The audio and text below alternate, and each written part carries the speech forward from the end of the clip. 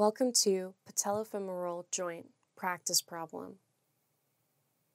How much force acts on the patellofemoral joint when the quadriceps exert 300 newtons of tension and the angle alpha between the quadriceps and the patellar tendon is A, 160 degrees, and B, 90 degrees? What are the directions of these forces? First, let's clarify what is what. The quadriceps is a muscle drawn up here. The patellar tendon is down below the patella, which is the kneecap.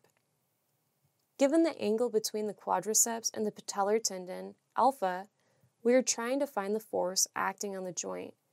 You may expect that this force acts somewhat inward towards the joint along a horizontal line crossing the joint.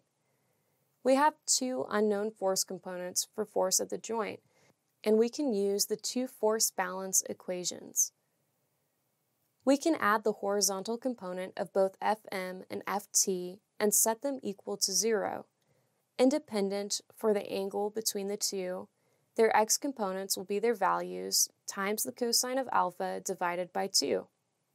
But hey, notice how this means the tension exerted by the quadriceps must equal the tension exerted by the patellar tendon? In this case, this means they both equal 300 newtons. Notice that the way the system is set up, we have symmetry about the dashed line.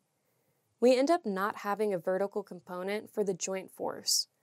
Or, guess we could say that the vertical component is 0.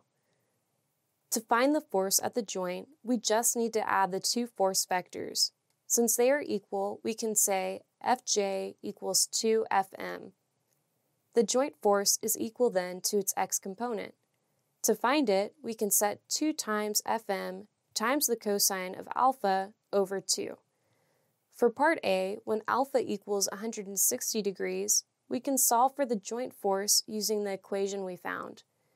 We end up getting Fj equals 104.19 newtons.